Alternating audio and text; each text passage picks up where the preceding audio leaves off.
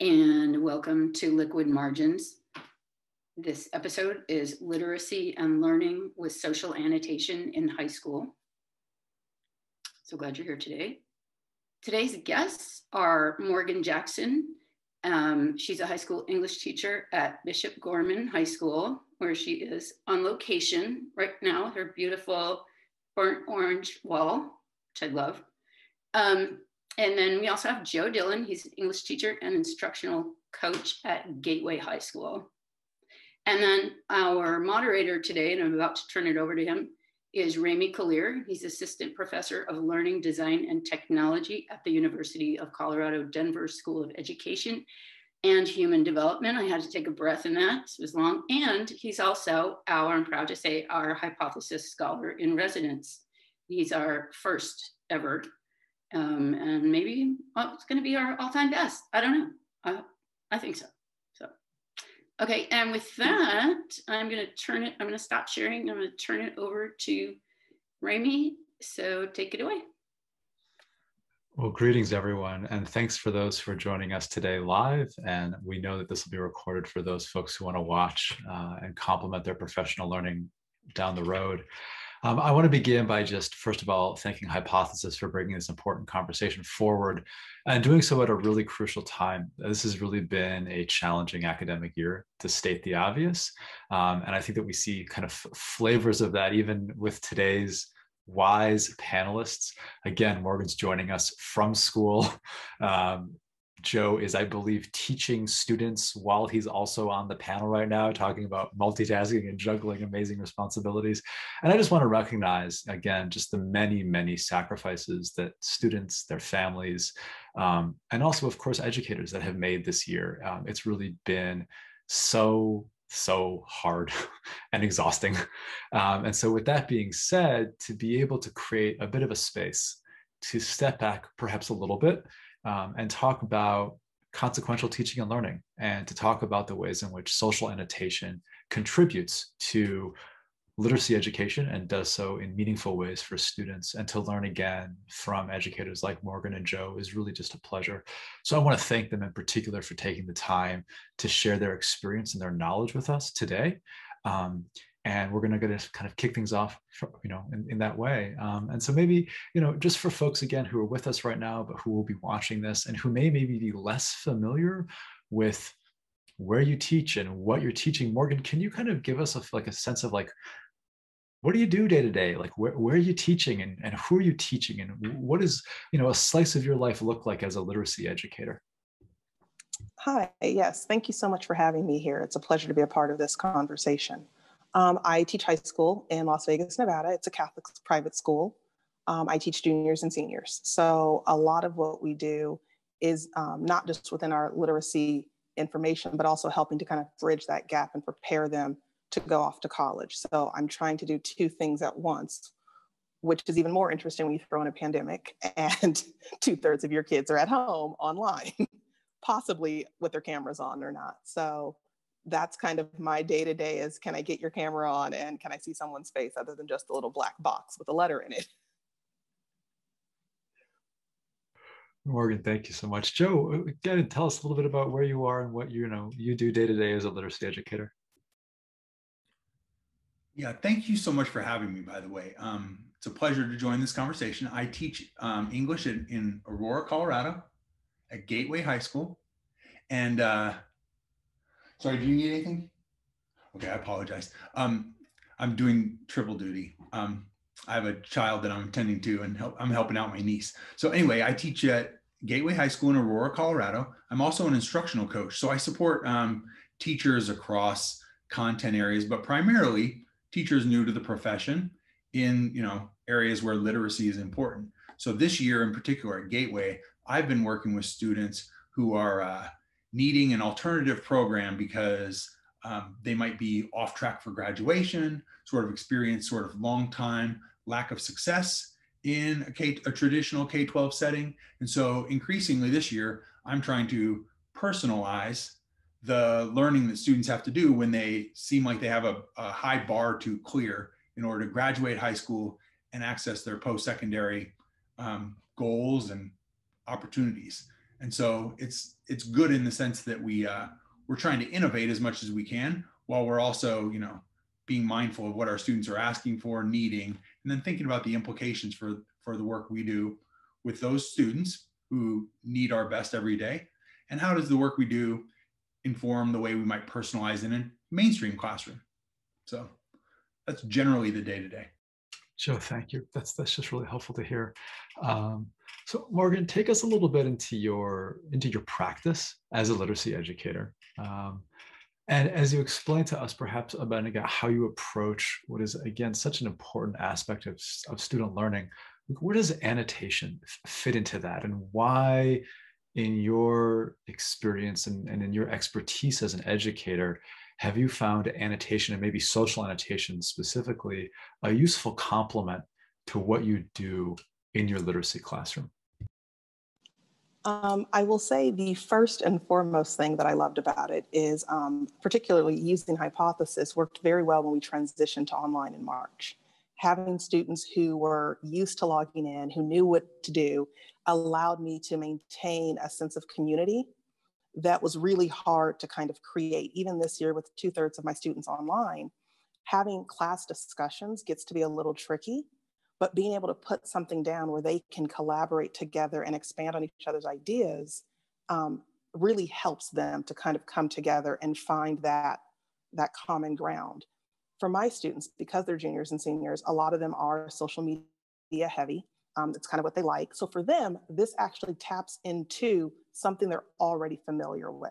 They are used to the concept of looking at something collectively and sharing their ideas on it, and then responding to each other's thoughts and kind of evaluating and growing that thought process together. So this takes kind of what they do outside of school and puts it in a format that works beautifully within school, which is already amazing. I also find that my classes are very boy heavy, and discussions aren't always very conducive for boys.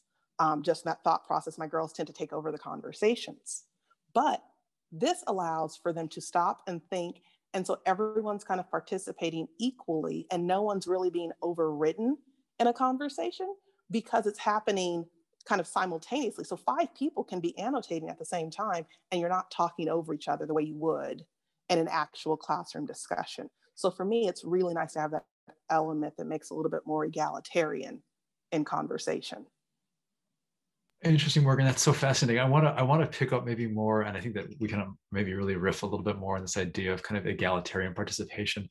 But if you don't mind, I actually want to follow up on a point you made earlier about the ways in which something like a specific social annotation technology like hypothesis is similar to the kinds of social media experiences and lives, right, that maybe we all are, but certainly high school students are living outside of school, and how that then is a useful way of getting students into social annotation. I'd be curious, like, when you first introduce something like hypothesis to your students, are they like, is there some confusion? Is there any resistance? Do they kind of like get it because they make that connection right away? Like, how do you, for students who are like new to this idea of having what sounds like actually very meaningful conversations in an online setting, how do you set that up for your students in the first place?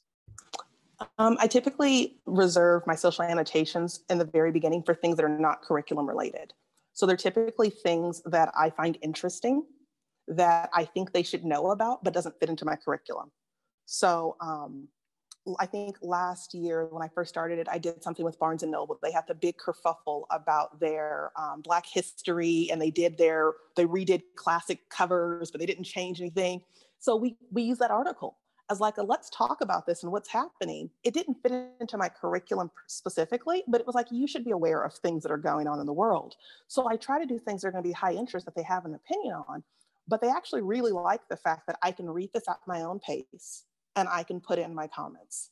And it's really kind of nice to be able to kind of sit there with it and think for a moment. And you don't feel like you're missing out on the conversation where someone says something and 10 minutes later, you're like, oh, that's right, I had something I wanted to say about that. Or the teacher gets around to you and you're like, I don't remember what I was going to say. You can pass me. This allows them to kind of respond in real time with both their own thoughts and respond to each other. So they really enjoy that process of wait, I can say whatever I want and no one's going to interrupt me. And it can be as long as I want it to be or as short as I want it to be. And like, I can do it at home. I can finish it for homework. I'm not like on the spot. No one's looking at me. It changed things drastically for my students because the kids who won't raise their hand and speak are okay with people reading their words because you don't know when someone's reading your comment. When you're in class, everyone sees you and they look at you and they're like, what's Joe saying? But when Joe types it, he doesn't know if the person next to him is laughing at his comment or someone else's comment or the article itself. So it really opens that, for them to just really kind of, it's a lot less personal in a way, but also more personal because they get to be their authentic selves, but they don't have that necessary fear of like immediate judgment. Morgan, that's so fascinating. There's just already so much to unpack, around like, again, as you said, high interest, which maybe is a kind of removes that barrier to like, well, I'm maybe using a new technology, but I really want to talk about these like phenomenally tone deaf, if not kind of racist book covers. Like I want to do that. So then I'll just use this technology to kind of get into that conversation. I very much remember that. And I'm so just inspired to know that you were just like, come on, students, it's not in the curriculum, but like, let's have this conversation. And then, of course, all of this around social presence. So we'll keep riffing, but Joe, bring us again into kind of your practice too. And for folks who are watching, and it's important to know, Morgan and I and Joe and I are connected in a variety of ways. And Joe and I have done some previous work together in a project that does leverage social annotation, kind of outside of, again, the formal school curriculum. But Joe, how does this kind of fit in with the ways in which you support literacy education in your work and how you see, again, annotation generally supporting students' literacy education? Yeah, thank you for that question. I think, so my setting, of course, is large public school district, right? And so what's interesting about the way social annotation works with hypothesis is we have to do a little bit of hacking for my students to use hypothesis in our space. And so it's something I've used with students probably for the past 4 or 5 years, but I'll get into the hacking piece in a little while. But I do think that it introduces the notion that we sometimes have to sort of skirt the technical setups of the devices that the schools distribute to students. And also, the notion that, hey, when we want to make a decision about the learning environment, when it's digital, sometimes we have to, look at, okay, how are we going to do this? Is it going to serve me as a learner? So the hacking conversation is one I'll share, but I would say that probably more important than the hacking conversation for me is just the notion that I always think reading, is best when it's social, right? I'm a bibliophile and I love to be alone with a book, right? But when you get 30 students in a room, particularly 30 teenagers in a room, the notion that 30 people sit alone with a book and alone with their thoughts is, it happens, but it's not really what the situation dictates.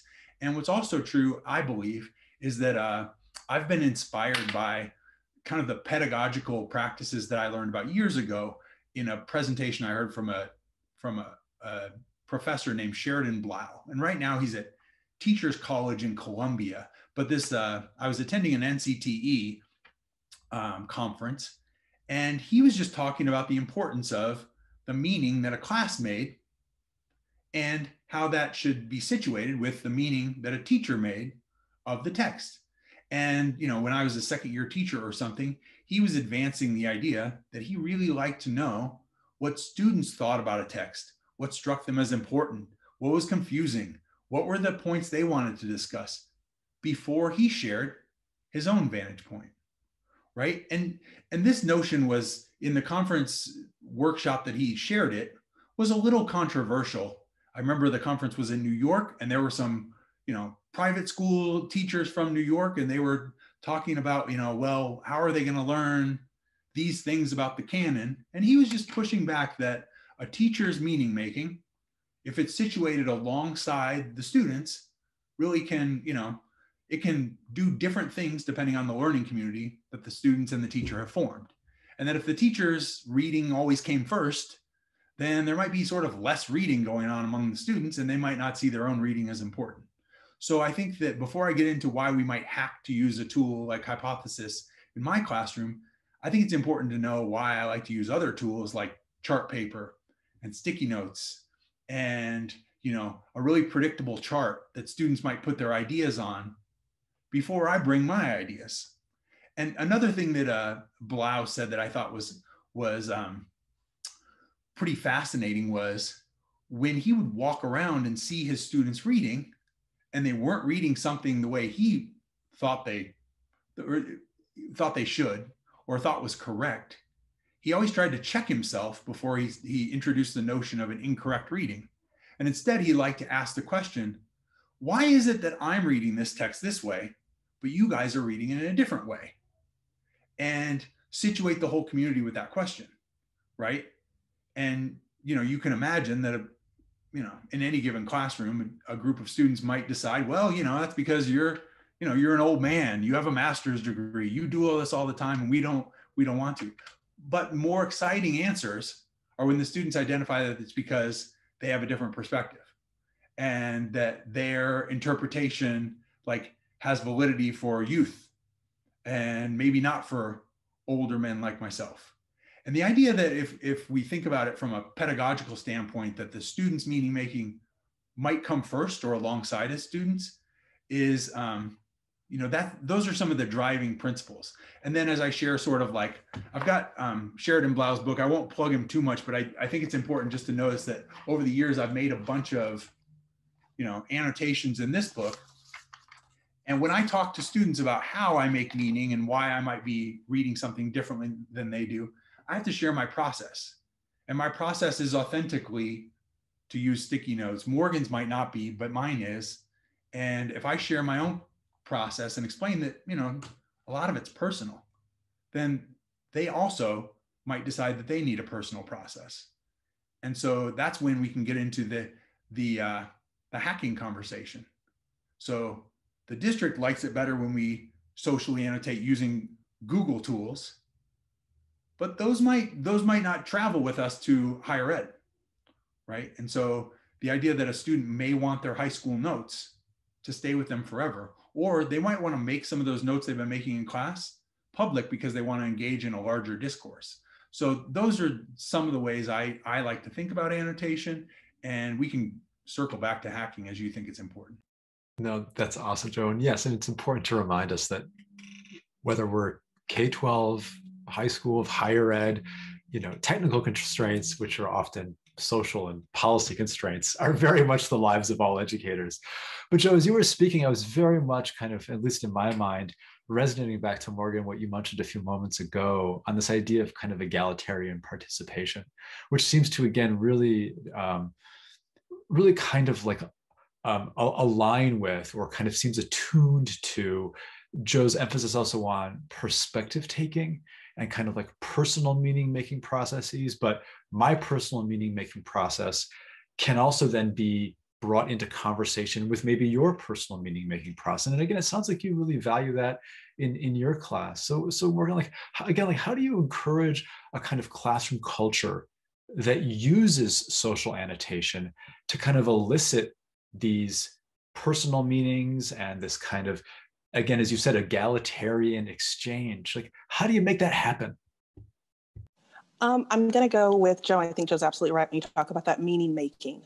My biggest thing is I come from the perspective of I'm heavy reader response when it comes to students responding to things, and that idea that I don't know. I'm completely in agreement with Joe that it's not, if I tell the students, if I'm going to just tell them my thoughts on it, what's the point in them reading it? They don't need to read it. They're just going to sit and wait for me to tell them what it should mean. Or I discourage them because they read it, they have an opinion, and I go, no, that's wrong. Okay, well, the next time they read, they're just reading to get done. They're no longer looking for those things. So I come from that perspective of, I have an opinion based on the fact that I'm a 36-year-old woman who's married with 2 kids. I shouldn't expect my 18-year-olds to have that same perspective. That's it'd be very strange if my 18-year-olds had the exact same thought process that I have, because we've lived so many different things. So I do think that idea of allowing for meaning making is so important, and allowing them the space of not seeing the teacher as the sage on the stage. I don't have to have the answers. I am very comfortable saying, let's ask my friend Google, because I don't have the answers, and I don't want them thinking that I know it all. I didn't memorize MLA, formatting. I know to go to the Purdue OWL and look up how do you use an in-text citation for this particular thing. So I want them to get comfortable with that idea of be okay not knowing.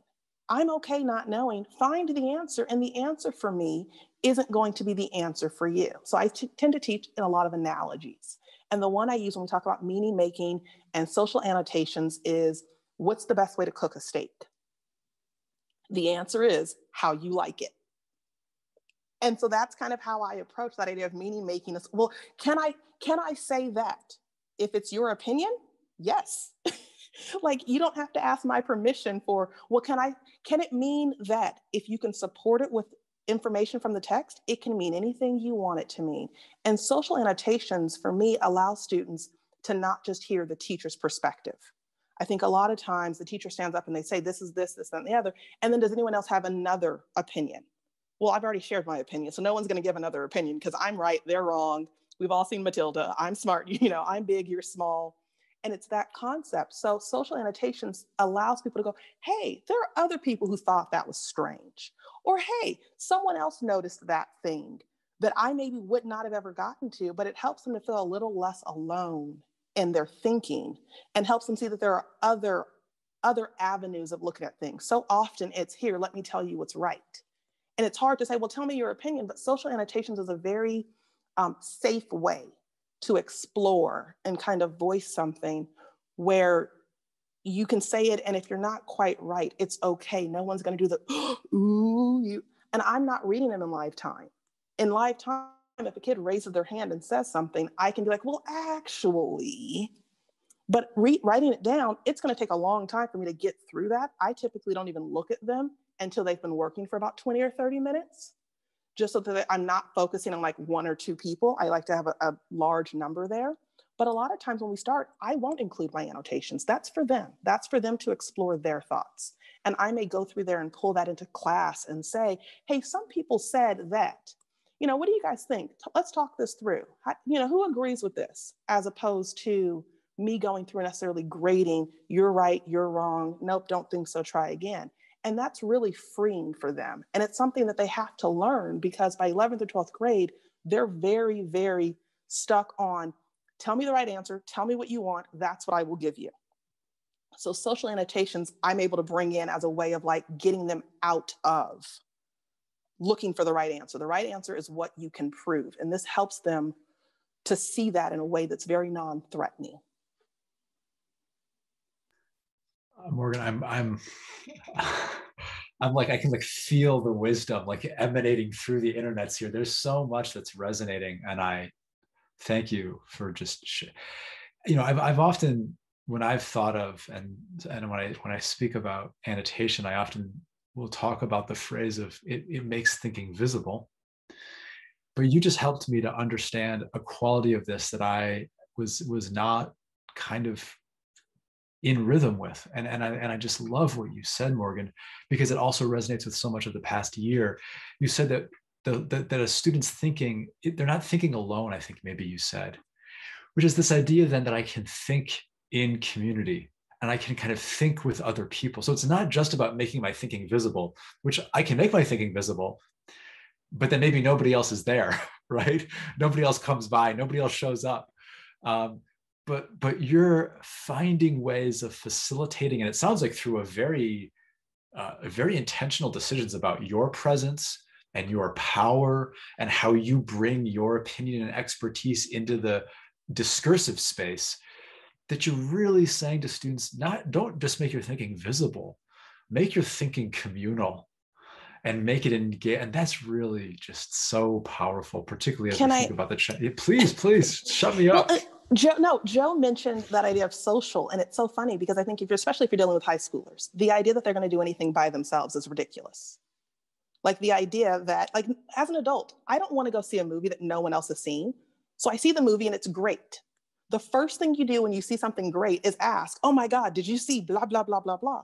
And then we share it. Like that's why things trend on Twitter, because it's a bunch of adults who want to share their thoughts on, oh my God, can you believe what happened?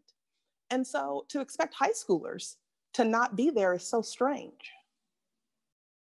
Joe, please pick up on this thread. This is just so lovely. Well, and I just appreciate, some of the things that Morgan shared. One of the first things that, so much of what you said has resonated.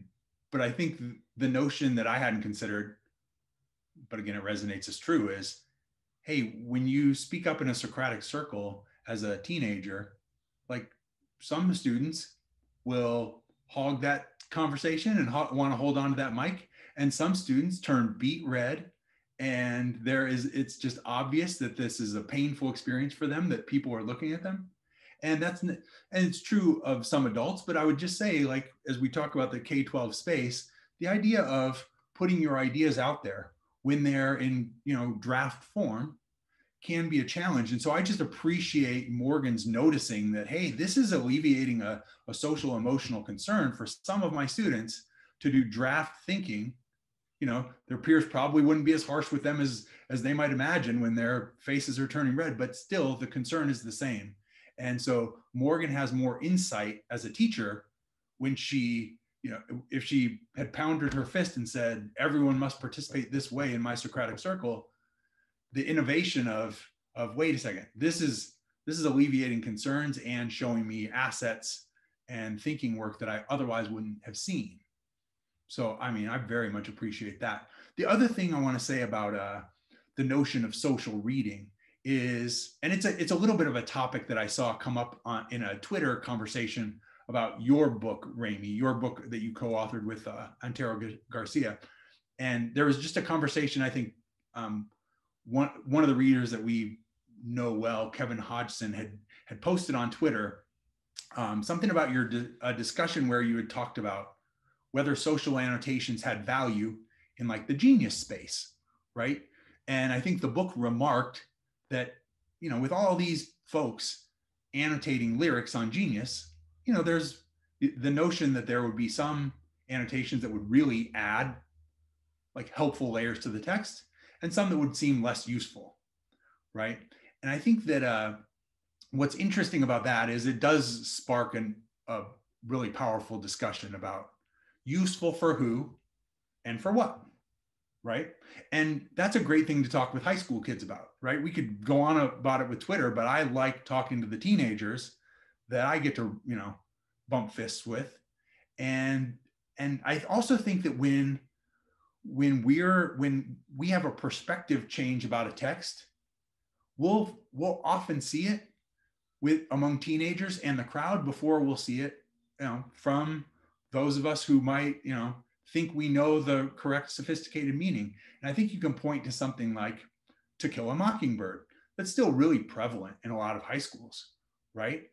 But the important conversations that are happening in like a disrupt texts conversation, right? One, they're talking about whether we should teach the book as much as we do. Awesome conversation. Also, I would imagine that because of that cultural conversation, everybody's reading that book differently, right? We like whatever we thought was the right answer. Our answer key for To Kill a Mockingbird from 20 years ago is obsolete because we're all reading it differently. And that doesn't just happen with To Kill a Mockingbird. That happens with 40-year-old poems, etc., right?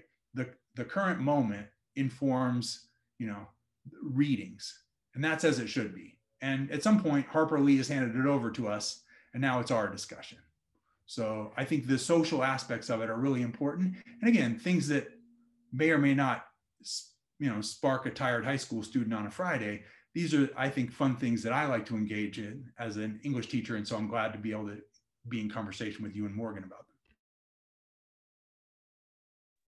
Yeah, there's just so much here to continue to unpack, and particularly, Joe, as you bring up this notion of like how these conversations change over time, which Morgan, you spoke to earlier, particularly as we have different perspectives in our own lives and in our own roles that also would, of course, shift over time, as you were mentioning, Morgan, reading as a 30, 40, 50, 60-year-old educator, and maybe working with learners who are in their teens, and just how the relevance of those conversations will resonate or not with learners of various ages. And then how do we, again, invite them to bring their interpretations and their opinions to the fore? It's just so critical and important. I could just listen to the both of you speak for hours. And what I want to do though, because again, we're coming at about 10 minutes till at least the official recording at this time. And we've already gotten one series of series of questions in the chat. I want to bring that to the fore and have you both riff on that. And then maybe we'll open this up for additional conversations, but I'm just going to read this. This was sent by one of our attendees, Chris Long. And he says, a question I would love for the panelists to discuss would be how many students they would recommend to annotate a text together. So maybe a question here about class size and group size. And do they do it with all their classes so everyone sees everything? Or do they break it again to smaller groups? And then finally, and this is the kind of third piece of his question, what kinds of preparation do you, Morgan, and you, Joe, provide students so they have some strategies to try out as students initially begin the annotation process? So there's a few questions there. Kind of take it at your pace, but I'd love to hear again from you both in response to Chris's question. Joe, I'm going to let you go first because I am at school and the bell's going to ring here in a little bit and no one wants to hear that. Terrific, Morgan. I appreciate it. And you may have a more practical answer because I think you probably use hypothesis with larger groups of students at a time. And so my answer will be a little bit more like philosophical. How do I think about it? But you could probably follow up with however you like, of course, but maybe more practical answer than mine. I think that I would return to the notion of, the decisions of the community are best, right? And so I think that for me, where I might, how might I set it up? One, I usually set it up by asking a student to find a line that's interesting or important, a section that's interesting or important, right? And then to make a note about it and share it with a partner or something. Now, that may happen. It might be the kind of thing where I might set it up with, for example, what I often do in my classroom as I'm using paper tools is we're gonna highlight a text with a marker, and then we're going to write with a sticky note, and we're going to affix that there. And one teenager might become more interested in the text because they see what another teenager has highlighted that they didn't choose to highlight. That noticing about what's important is a different conversation when it's a teenager to a teenager. And so then I think those two teenagers might decide, okay, after you have X amount of annotations, which ones should we make public for other folks? That, those kinds of decisions. And there's other times where we get the whole crowd of annotations all at once. I would say usage might vary, but the notion that there's some social discernment about, okay, now that we got some of this initial thinking down, what do we think should share? What do we think we should share? What do you think would, add value or push the class's discussion of the text, the essential question, something like that? So for me, it's kind of like, what line is interesting? Why does it mean? Why does it matter? Those are initial notes. And if everybody has ideas about something important, what it means and why it matters, then the idea that we might collectively edit down to what do we think is most important for us to consider as a community. And then if they want to go somewhere the old man at the front of the room doesn't want to go, I might say, why is it that I want us to go somewhere more academic and you guys want to talk about what you're doing on Saturday? But I think that negotiation and that conversation is sort of the philosophical approach. I tend to do mine by class period. So I have anywhere from 20 to 30 students in one section, and they're annotating at a time. I do have colleagues who have done smaller. We've toyed with the idea of also doing like one where I have all of my seniors in one group as well, so that you're working both with everyone or individually. I find that I like the smaller, like I like the class periods because if it's later in the day, like I have 6th period seniors, you want there to still be some novelty there. You want there to still be kind of an opportunity. It's almost a blank slate. So each period gets their own blank slate, because I also don't want the first 2 periods or first 3 periods to skew with the later periods. Oh, well, everyone's saying this, so I'm just gonna say this too. So I kind of want them to start over fresh. We're a one-to-one school, so they have iPads. And what I've discovered is if they don't hit refresh, it only shows their annotations while they're working. So it kind of looks blank to them at first. And then they can refresh and see what other people have done, which I like for them. Like, I don't ever want them to feel like, I don't want their peers to kind of become a pseudo teacher of, I don't want to disagree with the group. So I like breaking it down by class periods.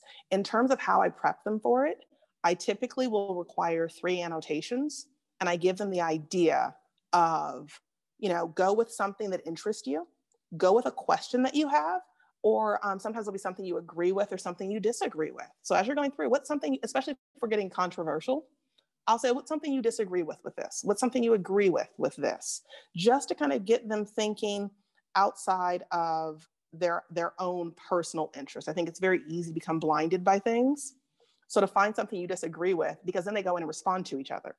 And so when you have something you disagree with and people start responding, you kind of start going, oh, wait, now I get. So that's how I set that up for them. In terms of what they have to include, I tend to let them go with where they want. And the directions are, you can't just say, I agree or I disagree. What specifically do you agree with? What specifically do you disagree with?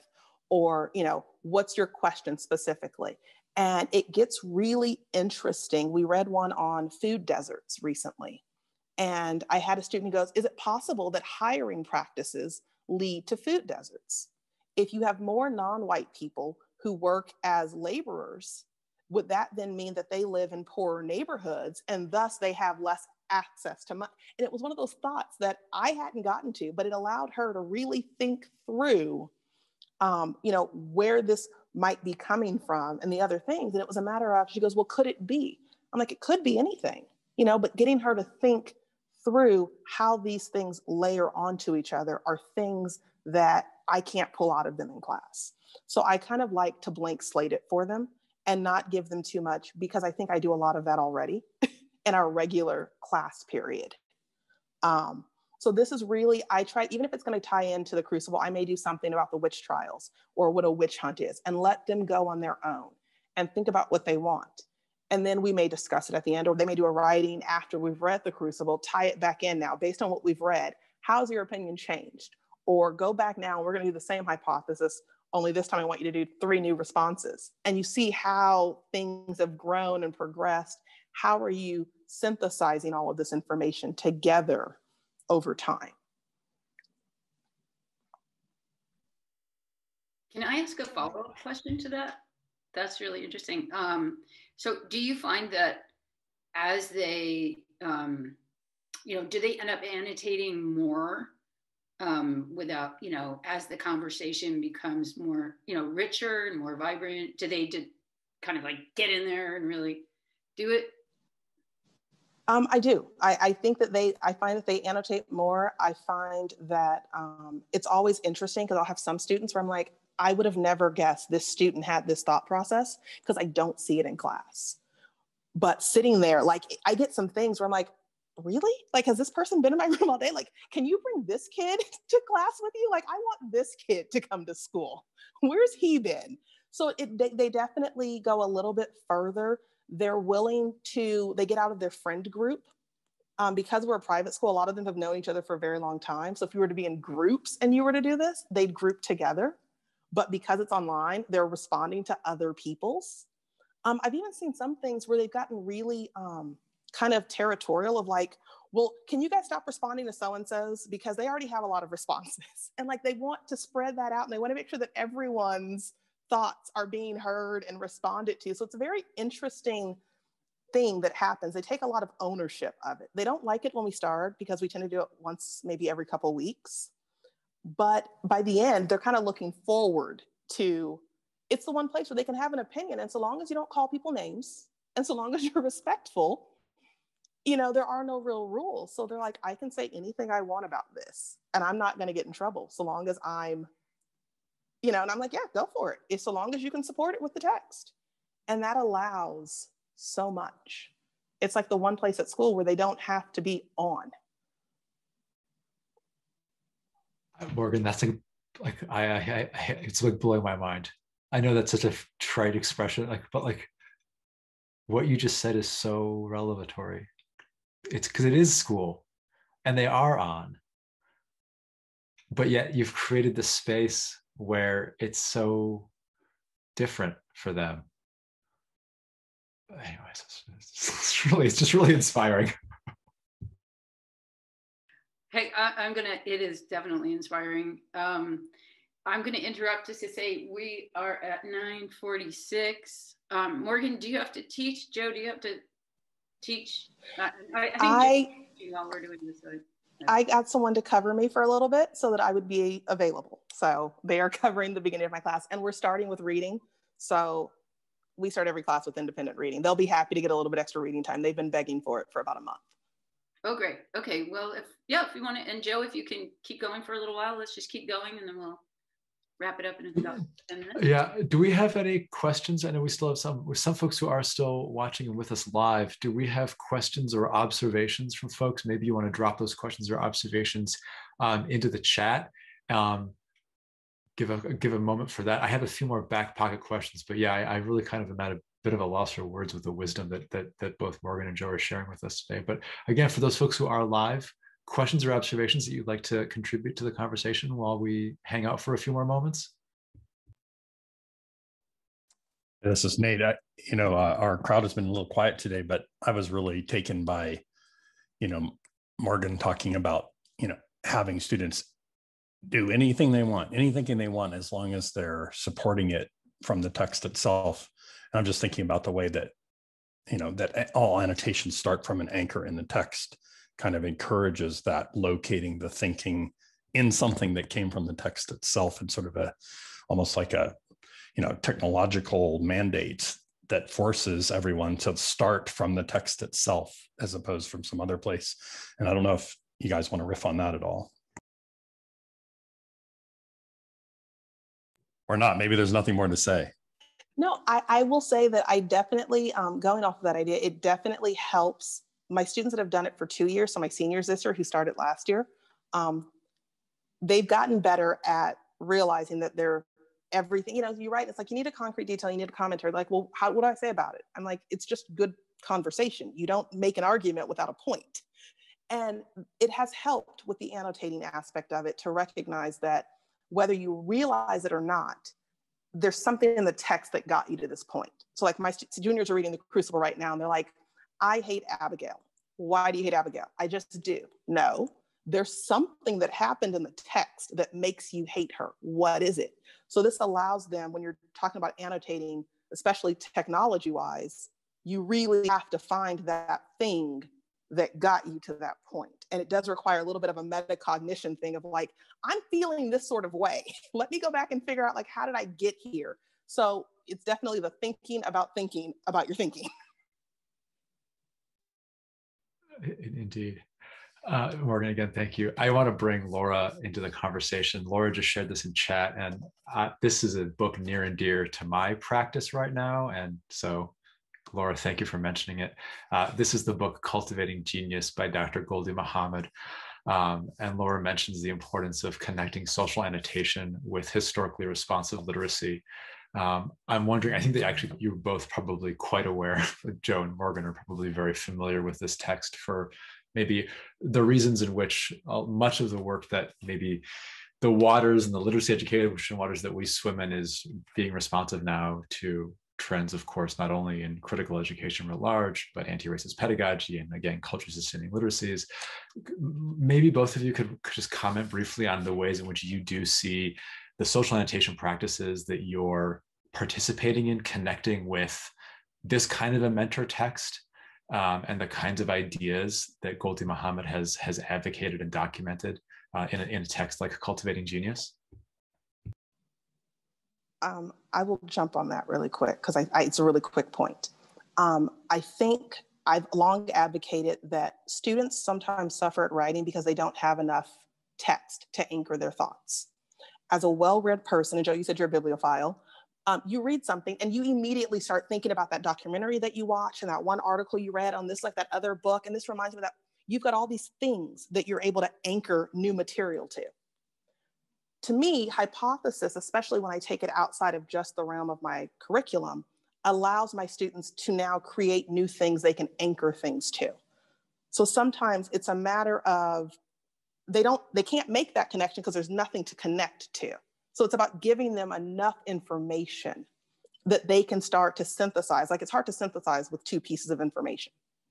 So it's like, exposing them to enough that there's enough there to synthesize with, and discovering that when you give them enough material, they are able to pull from it. It's not a deficit of ability, it's a deficit of exposure. And so the more they're exposed to and the more they have, the more they can do with it.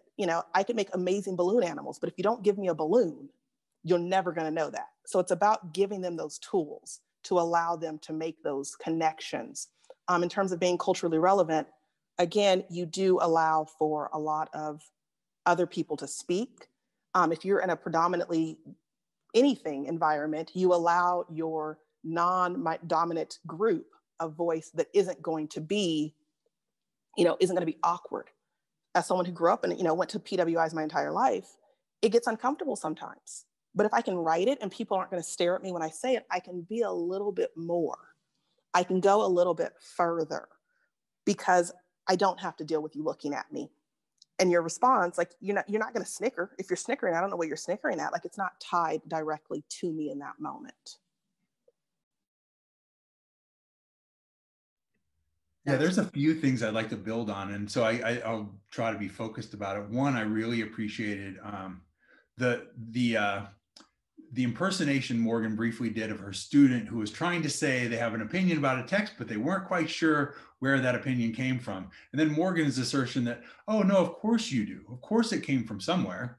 And, and so that's just a very key, it's just a key interaction that talks about how a student might go from being passive to being more active, which I think would be related to being agentive or feeling like they have agency as a reader, right? And that passivity of like, oh, no, I don't know, like, aren't you done asking me questions? Wouldn't you rather ask one of my peers a question? It's like, no, because, when we're engaged, we all do this, right? Like all our thoughts are anchored somewhere in the text, even if our thought is about something that's uniquely personal and maybe a bird walk. So I really appreciate that. The other thing, and I have a little bit of a goofy story, but I was thinking about it as I kept kind of fixating on the K part of the K-12 in the title for this webinar. And I was thinking about a story that stuck with me. It was an interaction that stuck with me years ago when I was working with a kindergarten teacher, a first-year kindergarten teacher. So as a coach, I was, it might also be because I have a kindergartner asking me why everything I've done all morning and checking in with me about how I attend meetings as compared to, right, my brother and my sister-in-law. So anyway, but the kindergarten experience was I was helping a first-year teacher who had really good mentors and support. So she didn't need me to be an expert on kindergarten teaching, which was good because my background was at the time was middle school. But she had a problem one day when it was my time to come check in on her and see how things were going in her class. What she had was a new student. And this new student had come and needed to make friends in the middle of the year, and a whole bunch of kindergartners and all kinds of social emotional stuff going on when a kindergartner starts a new school. And maybe a good problem, but a challenging problem for a kindergarten teacher, because this kindergartner was reading books that were more like the books that the second graders were reading. And so what had happened was this new student was increasingly isolated. So it was, no real problem to challenge the student because you could, get her alone and read by herself. But the notion that she might not be part of a group was a real challenge for this first year teacher. And it was just something that resonated with me. And in the moment we had to troubleshoot it. And the idea that no reading group would suffice because they were all reading books that just weren't she was going to read them too quickly. She'll stand out like a sore thumb. And so what I thought about was, with this first year teacher, and we just tried something, we just brought a bunch of sticky notes. We said, well, let's slow her down. Let's see how she writes about reading. And, we'll put some sticky notes on the table. We'll give her a pencil and we'll see how it goes before we try to get her to go do a reading group in the second grade room, which is a whole nother, issue, set of questions. So anyway, what was really impactful for me on that day was, of course, this young girl was earnest to do a good job, wanted to know what she could write. And we said, you could write a question, you could write an opinion, or you could just write what happened. And that was good enough. She was good to go. And so as the teacher was instructing this reading group the way she always did, the girl grabbed a sticky note and started writing her ideas. And then the second time they stopped to talk about the book, the little boy next to her was a little ahead of the group as well. And he went over and he reached and grabbed a sticky note. Right. And I remember, you know, it's like this little girl who's new to class, and the previously, like, you know, in this like higher performing reading group, all of a sudden these, you know, no kindergartner wanted to be left out with the sticky notes. And so there was just like this instant challenge of practice about like, what are we going to do here? And it was really fun for me because, one, it felt like we made the girl for that day a part of the group and something interesting to puzzle over. We also, you know, left that group of kindergarten teachers some questions about how is this developing the writing, and what do we see in the writing? What are the students doing in their response to reading? What are they getting ready to do? There's a question the other kindergarten classes weren't asking until they had a problem to solve. And it was just fun. And so that's how I think about the K part of social reading and social annotation. Can I just really quick, Joe? I think that works in any grade. I think that so often we focus so much on the reading aspect of it. And like, oh, we're reading this text. It's like, okay, but what else is happening? How are they processing the text? What are they doing with the text? How are they working with the text? And so we go from reading the text to writing the essay. And if we stopped on any grade level and went through that process of what questions do you have? What's interesting? What do you think happened? We could mitigate a lot of our writing issues by having them process their reading as they're going. And a lot of them would solve themselves, because you'd have that one kid who doesn't know the other thing, but they know this one thing. Like, it goes back to that concept where you talked about the social side of reading.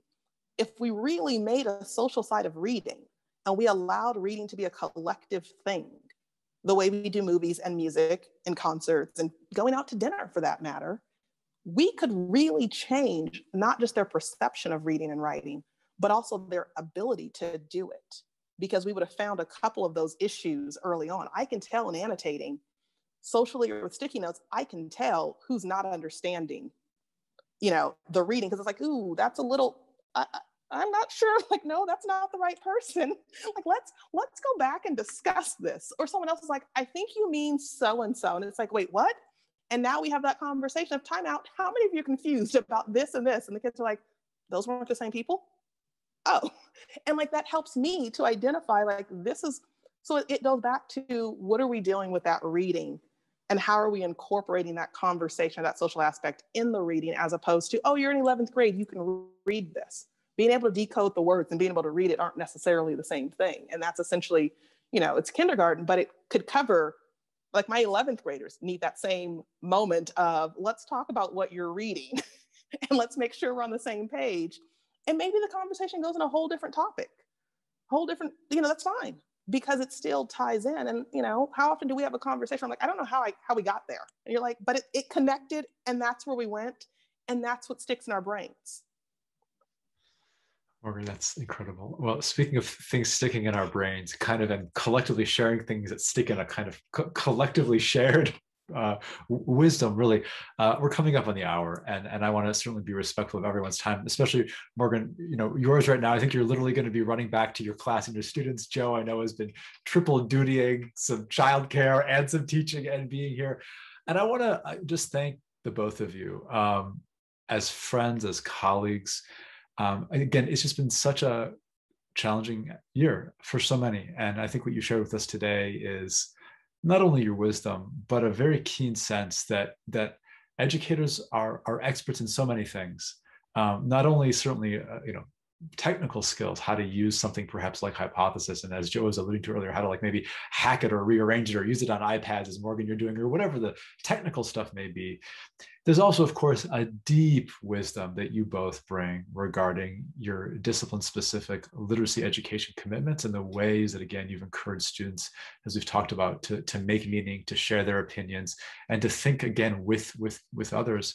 But again, even then beyond that, just how much you care for students, and how affirming, you know, you've both, you know, shown your practice to be, and allowing students to then elicit their identities and their wisdoms in the work that they do in school. it's just been really inspiring. And so I'm gonna be rewatching and listening to this actually to kind of continue to learn from the both of you. I know that many other educators will do the same, as this is then shared within the broader Liquid Margins and social annotation community. So thanks to those who are able to join us again live. I know that again many will engage with this webinar after it's again posted publicly. We also look forward to having folks further continue these conversations later this summer during the iAnnotate conference. So again, Morgan, my sincere thanks. Joe, my sincere thanks to the both of you. And I'll just quickly kick things back over to Franny and Nate to wrap things up. Yeah, I also want to thank you so much. And I second everything Rami was saying, but in particular, I also sense this such caring about the students and how they're learning and also how they're being socialized as well. Because I think that, you know, that's certainly asking a question, why do you hate this character? You know, and pushing that, I think in particular, can teach students about themselves, their social lives. You know, why do you hate your neighbor? Well, figure it out, you know, like think about it, and then maybe you won't, you know, so, or maybe you will, but you'll know why, you know, or whatever. So anyway, great conversation. Yeah, and I know you got to go, and so I just want to thank you, and I want to thank everyone who showed up and took part in this amazing discussion. And